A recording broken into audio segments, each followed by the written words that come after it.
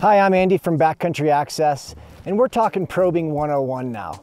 Now, an avalanche transceiver is used to get you in the general vicinity of an avalanche victim. The probe is used to identify the exact burial depth and location of that victim. It's also a useful tool when probing for somebody that's not wearing an avalanche transceiver. In this video, we're going to talk about 3 different uses of your avalanche probe. 1, using it in a companion rescue situation where the victim is wearing an avalanche transceiver.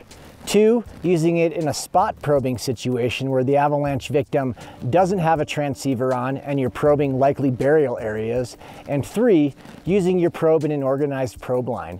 An organized probe line involves a lot of manpower, and generally the victim is not wearing an avalanche transceiver when those occur either. In most avalanche rescues, shoveling is the most time-consuming and demanding phase. So by learning to probe properly in an efficient and effective manner, you can keep the shoveling to a minimum.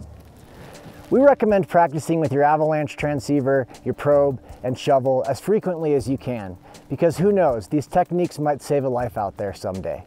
It's important to take time to practice deploying your avalanche probe. Simply hold the probe in your hands and toss the segments away from your body while simultaneously pulling the stealth quick lock tension system to assemble.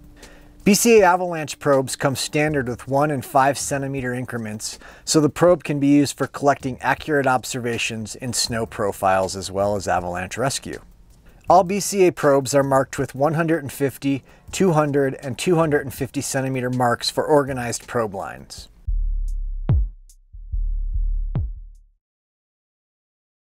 Once you've identified the lowest distance reading using an avalanche transceiver, it's time to start probing. In some cases, you will not have a positive strike on your first attempt. Continue to probe perpendicular to the slope in concentric circles until you have a positive strike. If you still don't have a positive strike after completing 3 concentric circles, get your avalanche transceiver back out and see if you can find an even lower distance reading. How do you know when you have a positive strike? Well, it'll feel a little bit squishy and softer than your previous attempts. One way to confirm a positive strike is to leave the probe in place and see if the depth markings on the probe correspond to the distance readings on your transceiver. Got a positive strike, 1.5 meters down. Another option is to leave the probe in place and use other probes to see if they go deeper. In some scenarios, victims may be buried so deep that they cannot be reached with the probe. You'll know this because the lowest distance reading on your transceiver will most likely be greater than 2.5 meters. And you won't feel anything soft and squishy. Surviving a burial this deep is unlikely, but it has happened, so be prepared.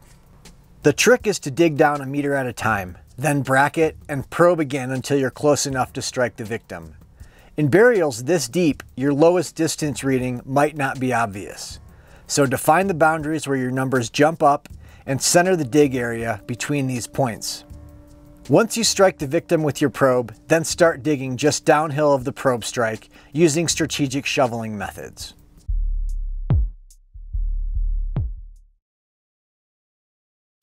Spot probing is used to search for a victim that's not wearing an avalanche transceiver.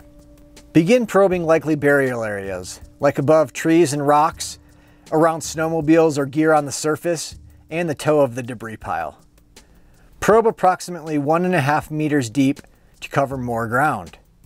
You have a greater chance of recovering a live victim by probing a greater surface area, not necessarily deeper.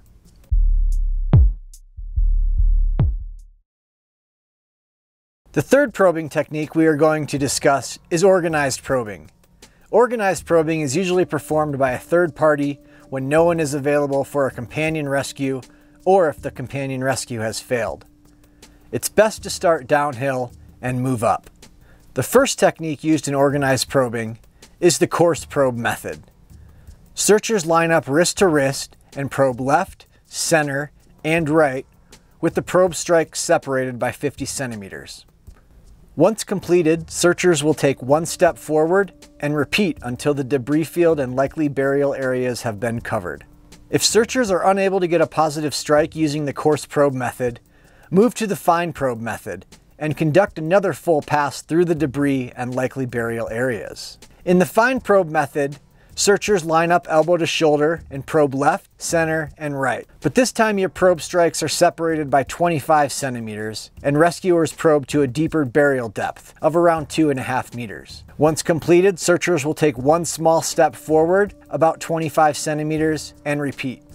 Probe lines are a last resort, require lots of manpower, and rarely result in a live recovery. Once you have a positive strike, now comes the hard part, shoveling. To learn how to properly excavate a victim, see our Shoveling 101 video available at backcountryaccess.com/videos. Stay safe out there.